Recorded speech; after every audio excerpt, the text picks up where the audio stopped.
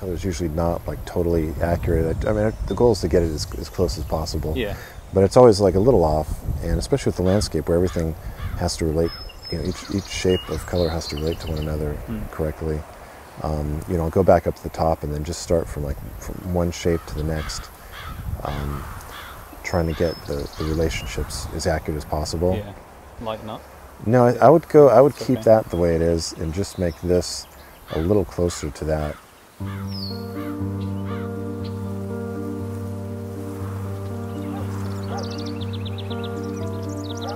I was always into drawing and painting when I was a kid, and my dad's an artist too, and so you know, he had a studio in the house, so it just seemed like a normal thing that I thought everybody did.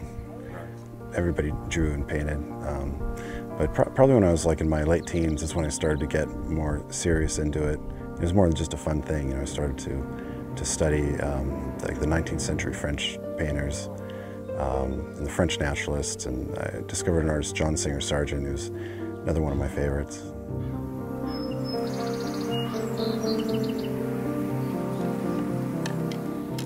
Finding out that Jeremy was going to do this is just a dream come true, really. I just followed his work for a long time, and also to have it in Yorkshire, where I'm based, was just too good an opportunity to miss.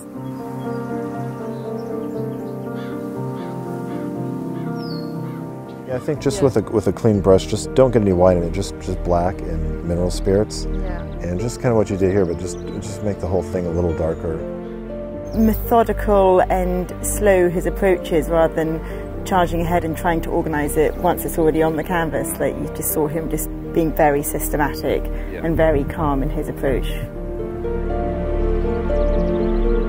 Yeah, so I flew in from Dubai for this workshop with Rosemary & Co. and Jeremy Lipking. I've been using Rosemary for about a year or so now. I switched from a couple of other brands, and yeah, haven't gone back since.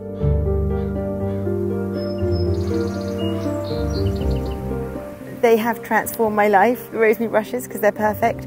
And I use a mixture of the ivories and the mongoose, and I love the rounds as well.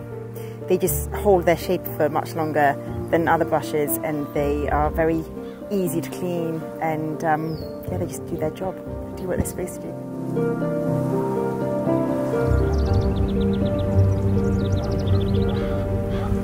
I use Rosemary & Co. brushes because in the past I've used lesser known brands or cheaper brands and found that the quality's just not been there. And then when I discovered Rosemary's brushes, there was just no going back. There was nothing to compare. Rosemary & Co. Do a great range of ivories, synthetics, and then I use their Master's Choice as well. They're my two main brushes that I use with them. I mean, the Master's Choice is just great for loading paint, doing washes, and also for the final layers.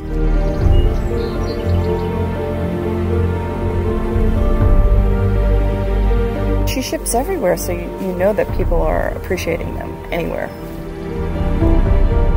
I think they're a fantastic brand, and wouldn't use anything else.